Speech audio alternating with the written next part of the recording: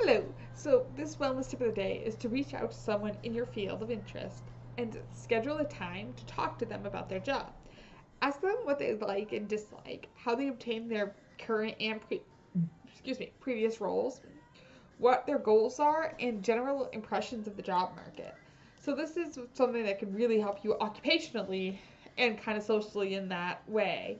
So, having to do this, I did this twice for college. And I gotta say, each time I feel like I really made a connection with the person I talked to. So that's it for this video. Thanks for watching.